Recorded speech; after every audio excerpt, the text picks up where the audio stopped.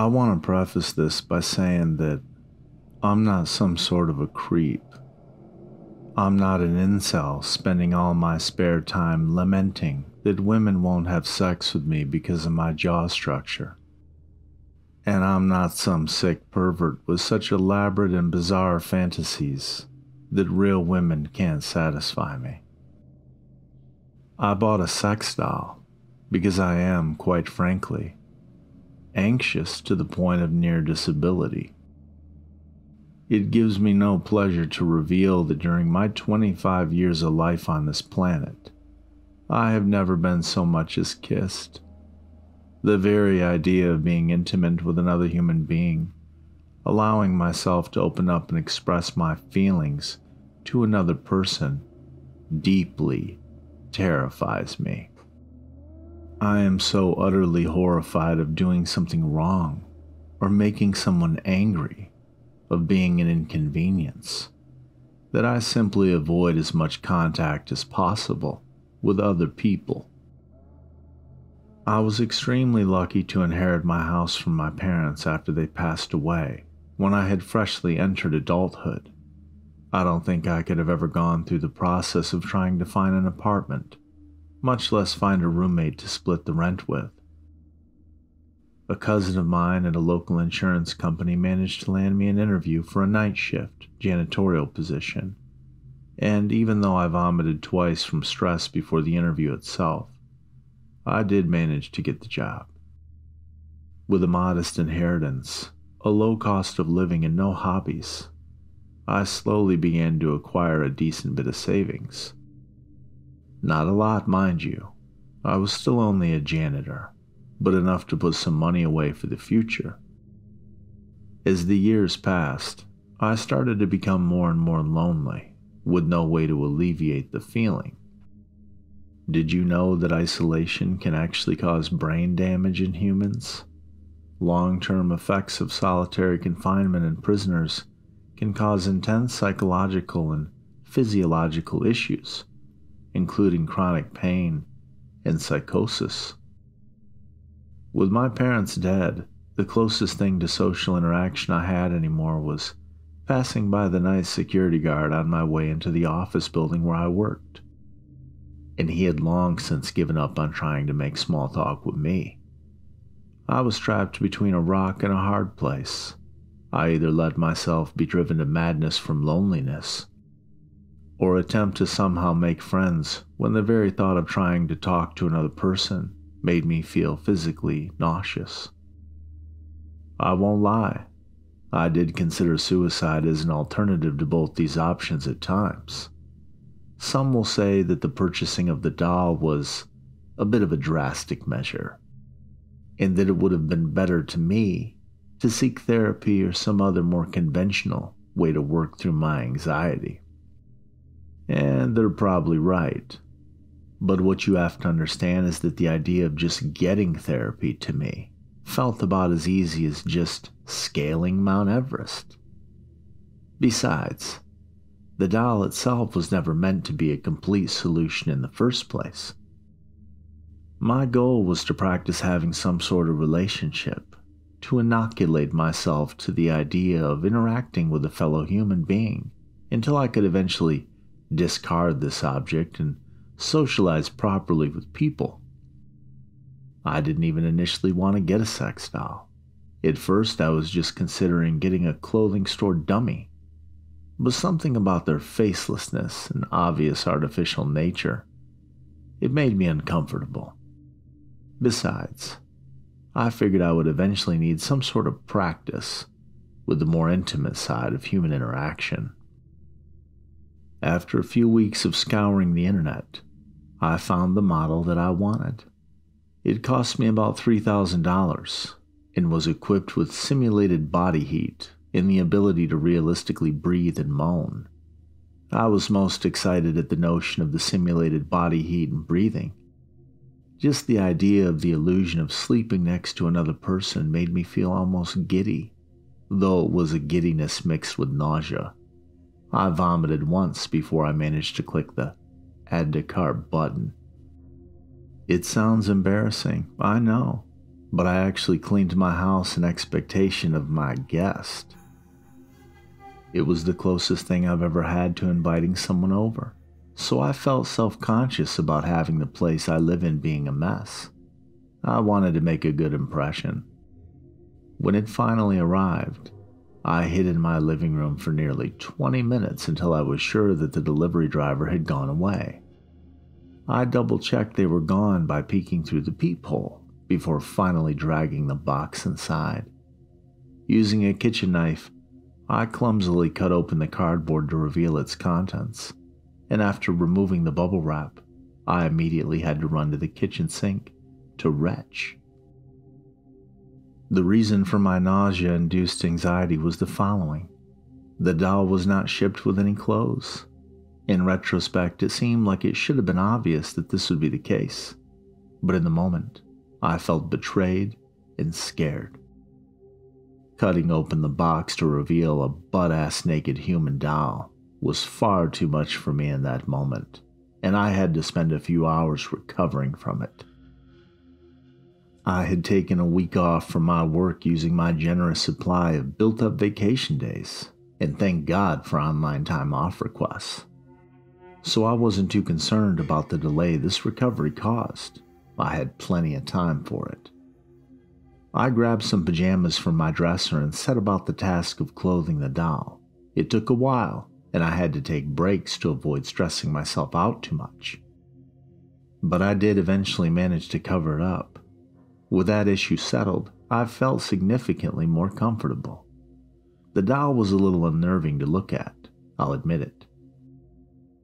People often talk about the uncanny valley, the conceptual zone in which an object looks human enough to be disturbing, but not human enough to quite seem real. Sex dolls generally fall within this valley. They are designed, of course, for the sort of people who would buy a sex doll, and thus cater to this demographic standards of beauty. Gone are any traces of imperfection, any of those so-called flaws that make one truly beautiful. Instead, they are perfectly symmetrical, expressionless, and beautiful only by the standards of one so porn-addicted as to have no standard for proper comparison.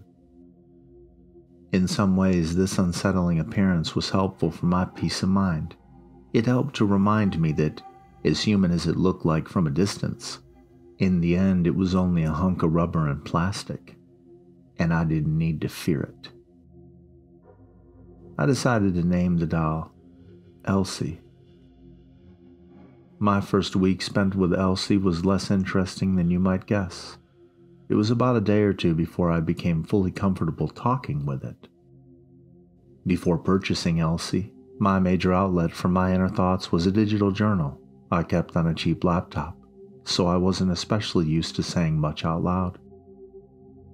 Before this, there would often go by weeks without me saying anything at all. There just wasn't any reason to do so. However, when I finally did get into the habit of talking to Elsie, it rapidly became addictive. When you haven't had a chance to talk to anyone in literally years, even a life-size silicone facsimile becomes appealing. I talked about my job, about every detail of my work week, from cleaning the toilets to vacuuming the carpets.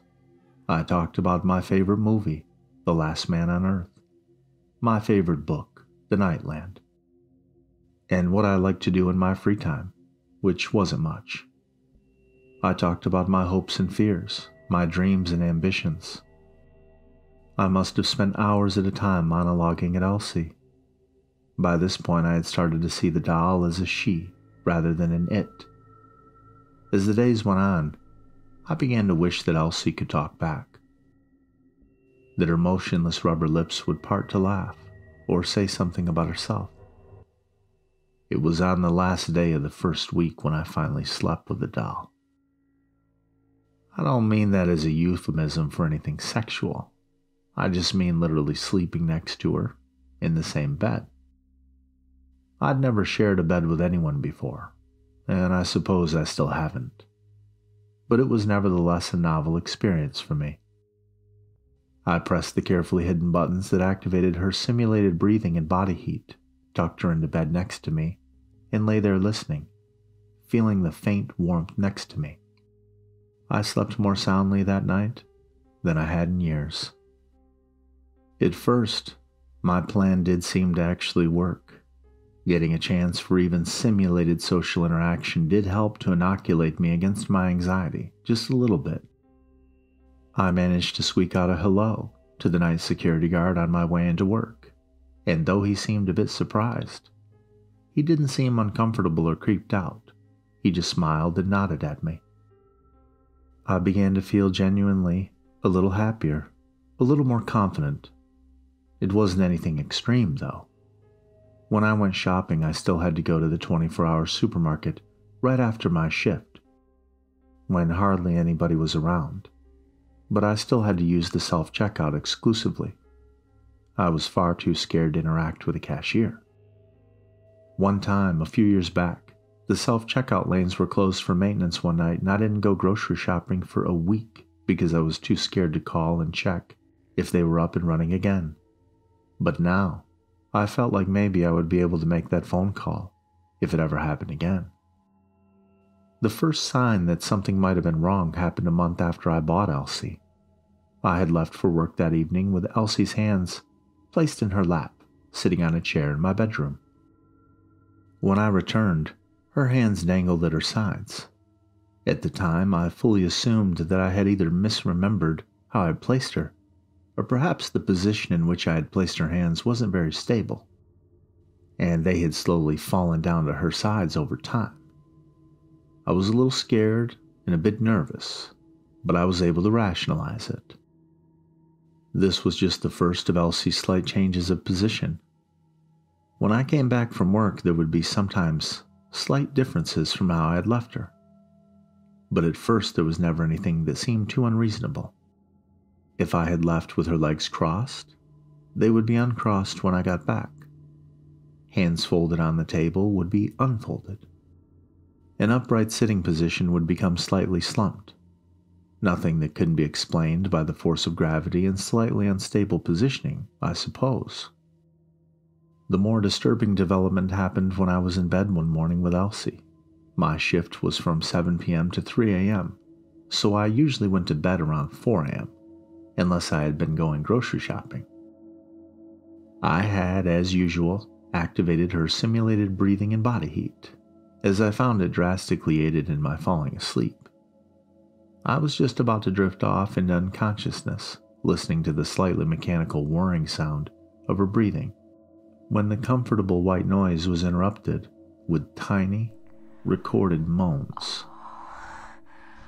They were sexual, crass, and wholly unwanted.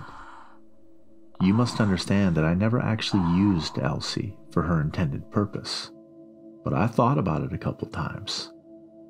I just never could actually work up the guts to actually do it, so this sound was completely alien to me.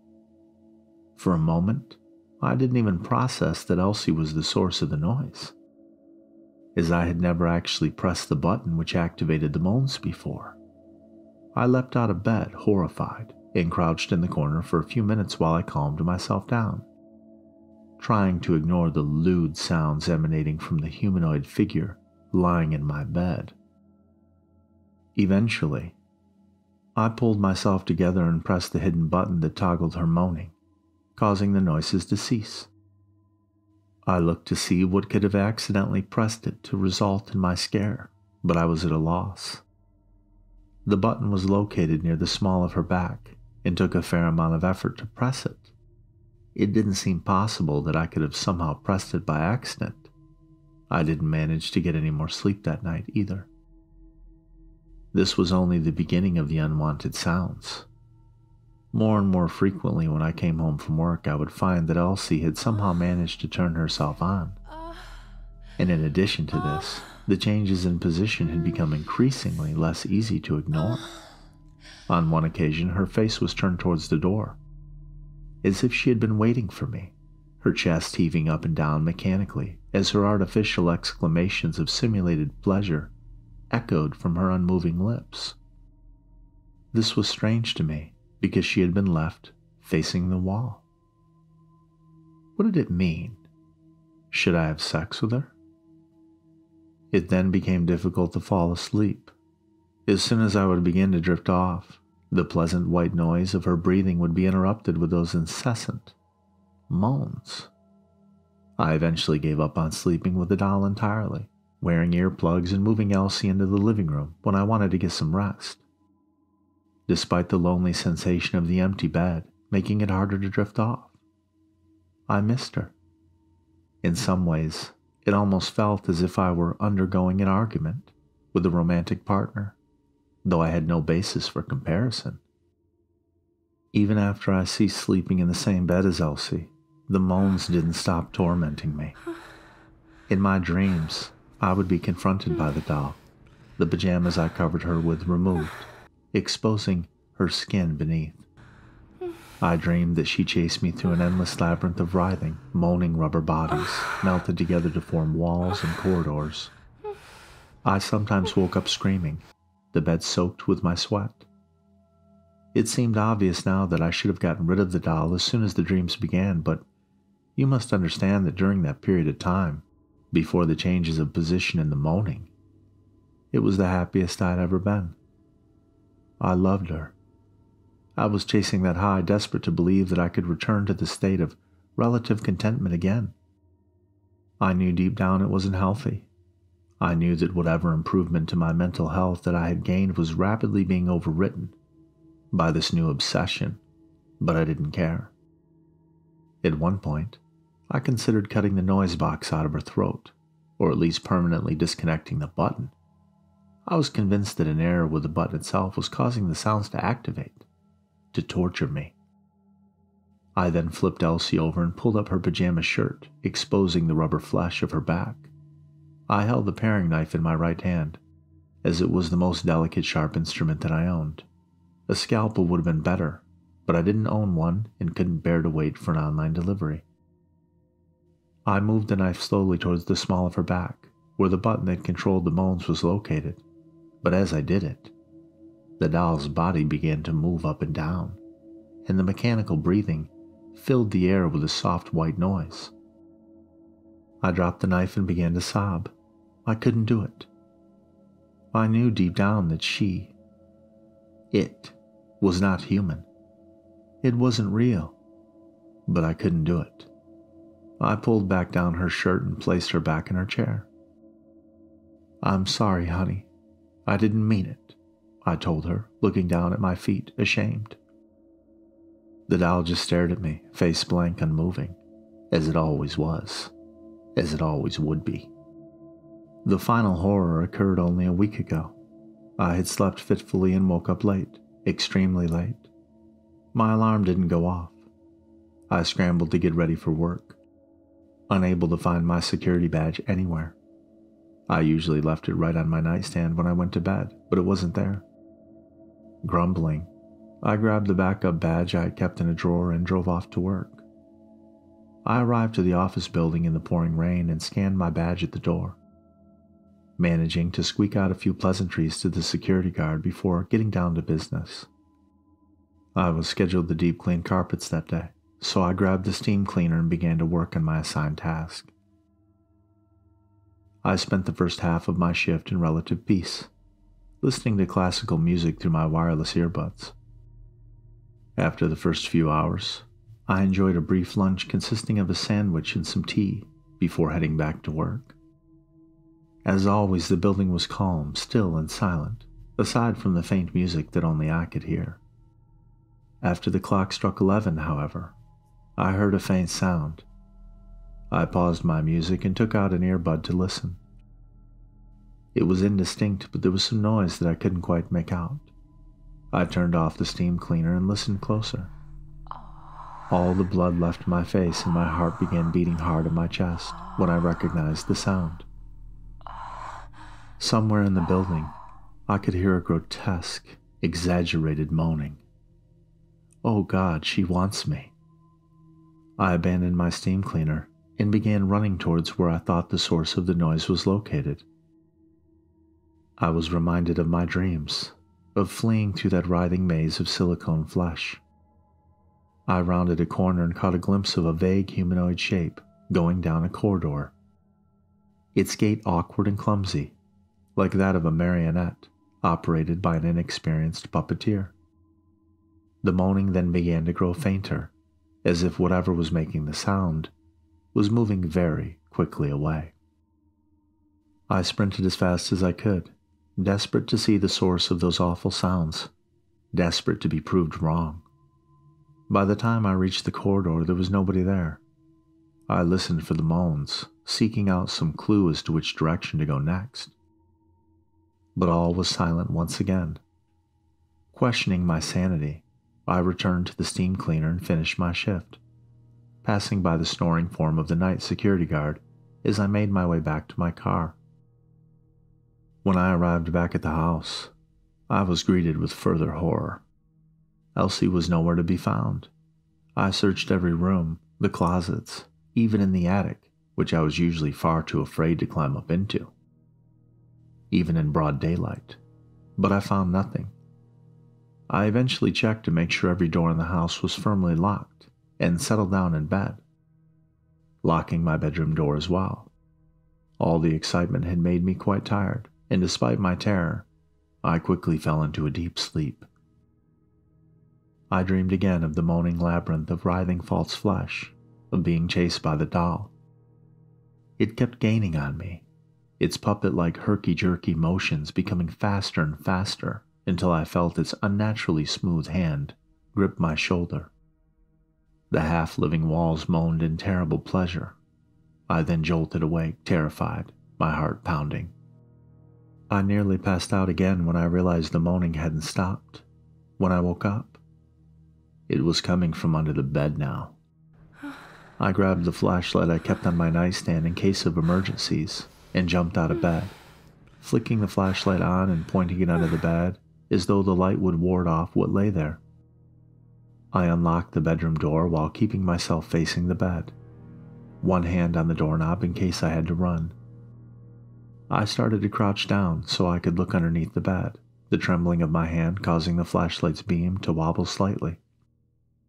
Oh my God, it was staring at me. Expressionless, unseeing eyes gazing out from the shadows. The doll's pajamas were drenched with rain, and in one stiff, rubber-coated hand, it was holding my security badge. Her chest heaved up and down with a mechanical rhythm as the moaning continued, before finally all sound ceased and the doll's chest lay still once more. I must have crouched there for hours, waiting to see if it would move, but she just laid there, staring like a decapitated fish head. Eventually I dragged her out from under the bed and onto a blue plastic tarp. I rolled it around the doll and tied it up with nylon rope, duct tape, and zip ties. When all was said and done, the end result looked disturbingly like the sort of thing a serial killer would use to dispose of a corpse. I packed her into the car and drove out to the edge of town and tossed her into a dumpster behind a grocery store. I was worried that someone would see me and that I'd have to explain myself, but nobody noticed me. I half expected the bag to emit some muffled moans, but it didn't. It remained silent. I then drove home and triple-checked that my doors were locked and my windows were closed before calling in sick to work and laying in bed, crying. I sobbed and sobbed. I sometimes feel guilty about what I did, especially when I lie in bed those lonely mornings after I've just finished my work. I still see her in my dreams, chasing me like some damnable puppet which cuts its own strings, as I run down endless corridors of undulating plastic flesh. My ears assaulted by the horrible moans of simulated false pleasures. Sometimes when I wake up, I swear I can still hear these moans, emanating faintly from just outside my windows.